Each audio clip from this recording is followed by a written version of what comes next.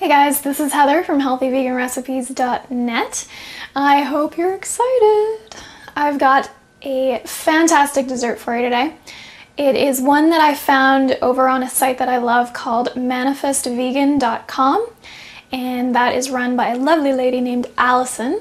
And she has come up with a pretty brilliant dessert recipe, which is based on acorn squash. It is a chocolate squash custard.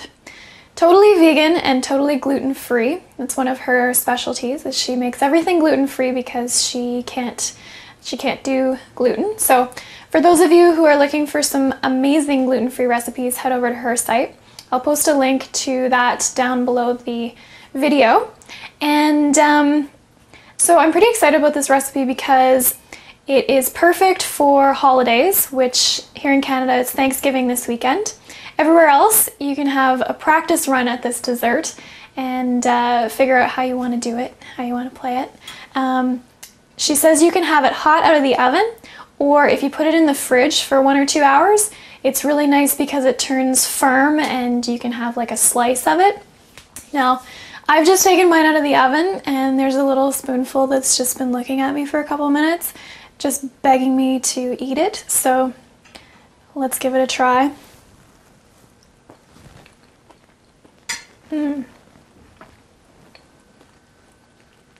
I don't want to sound biased because I did just make this, but it's amazing.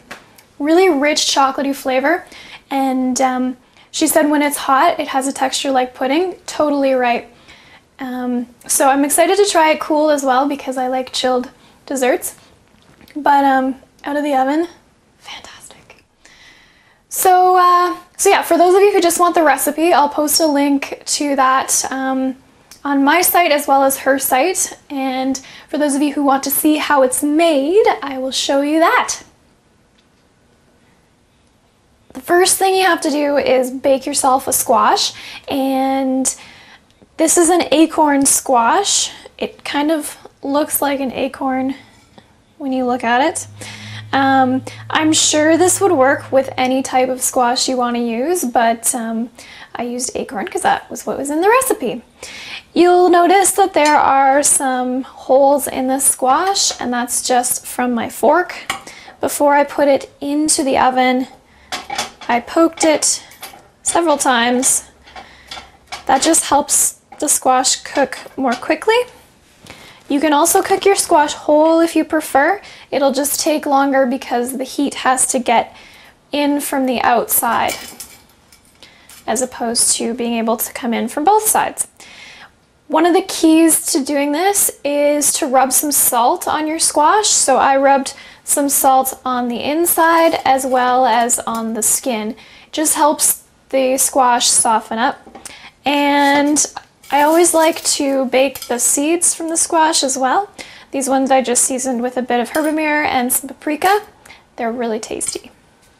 Okay, so squash baking out of the way, and you might want to give that squash a little while to cool down so that it's easier to scoop the flesh out.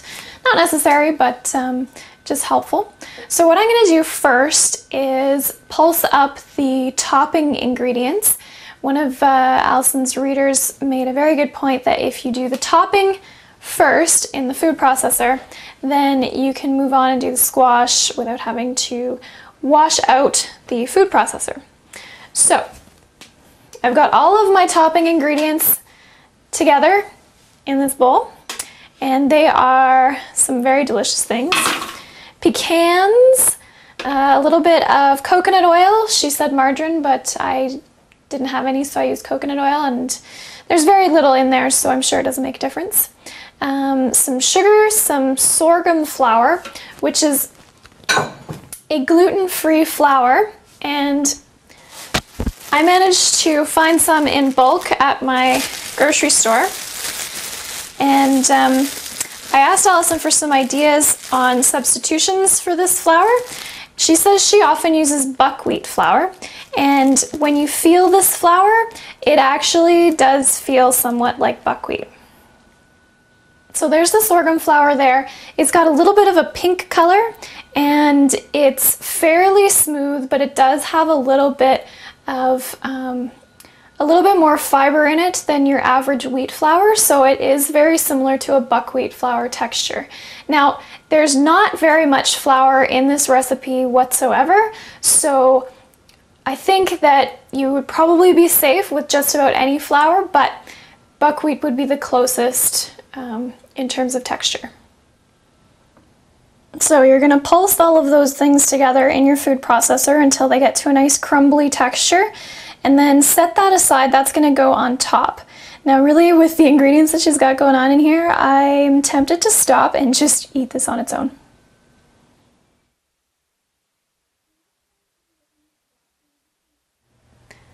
Alright, so throw your squash into the food processor and get it all pureed until it's nice and smooth. If you get a little bit of skin in there from the squash, it's okay, it's not going to kill you, don't worry about it. And then throw in the rest of the ingredients once the squash is smooth, because you want to just pulse those ingredients in until they're just combined. And you can find all of those and the exact measurements. I'll post them on my site, healthyveganrecipes.net, and I'll also post a link to the original recipe on Manifest Vegan just down below the video. The one thing I wanted to mention is that Allyson lists pumpkin pie spice, which I don't tend to have around, but all pumpkin pie spice is made up of is mostly cinnamon.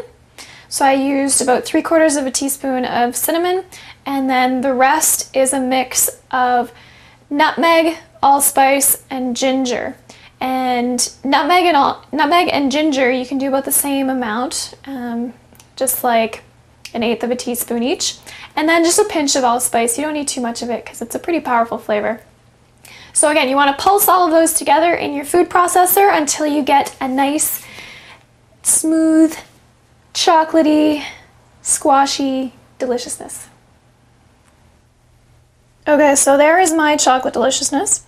And you want to make sure, because there's some flour in here, that you don't over process this, otherwise it'll get kind of stiff. And it never hurts to get a little tasting spoon and take a taste to make sure it's as delicious as it looks. Indeed. Okay, so you're going to take this mixture and put it into an oven dish, otherwise known as a ramekin, and get the oven going. You're going to put it at 350. So get the squash mixture in here and then top it with the topping we made earlier. And then put it in the oven to bake. There's the topping. Bake that at 350 for about 45 to 50 minutes. So I've been patiently waiting for these guys to finish baking. I did spend some quality time with the spatula getting every last drop out of the food processor, and I highly recommend it. Anyway, the timer has gone off and they are finally finished, and you can check them out right here. Looking gorgeous. So again, I will post the recipe on my site, healthyveganrecipes.net, and I'll also post a link below to the original recipe over on Allyson's site at manifestvegan.com. So I hope you guys give them a try, and I will see you guys next time.